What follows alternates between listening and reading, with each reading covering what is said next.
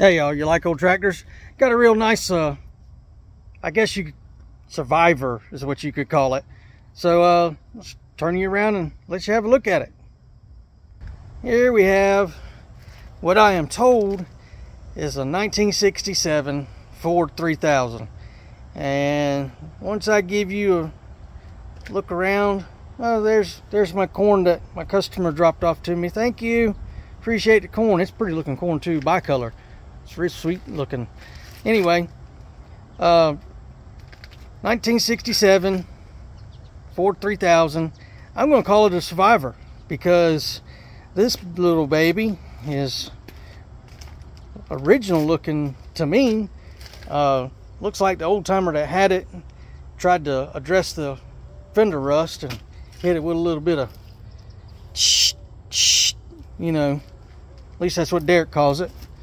But yeah, it's in really nice shape. It's even got the original seat, and it's not bad. It's still kind of soft. But anyway, here you go. Customer said that it had been sitting for several years. It was their father's. He passed. It was in their barn. They wanted a tractor, and they wanted to get this one running. So after a new fuel tank, I don't know if you can see, you know, where I put a fuel tank in it because the other one was rusted up, and an injection pump. This little sweetheart runs like a gym. Give you a little side shot, and look at there. It's even got the grill still in it. Other than this, you know, that's not too bad. These guys usually the first to bite the dust. You know, bush hogging tree limbs, and you know, Grandpa didn't see the fence covered up and he hit a post, and you know how it goes. They just tear them things all to crap. But we'll lift the old bonnet here. See, she's pretty good looking under the hood.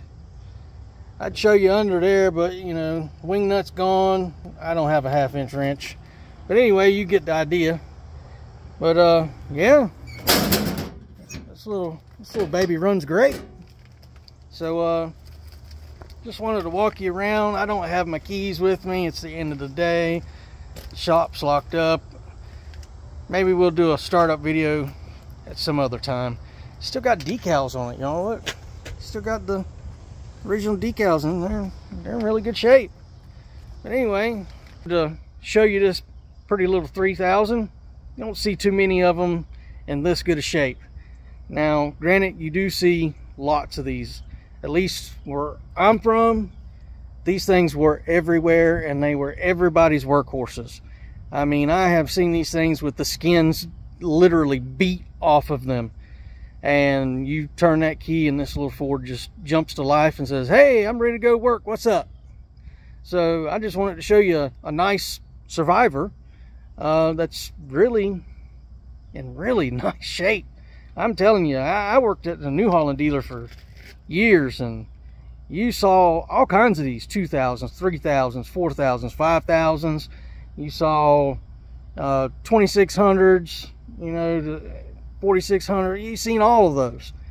None of them were really in this good a shape. All the ones I saw, you know, they came from working farms, and they had beat the pee out of them. So anyway, just wanted to show you this one. Y'all have a great day.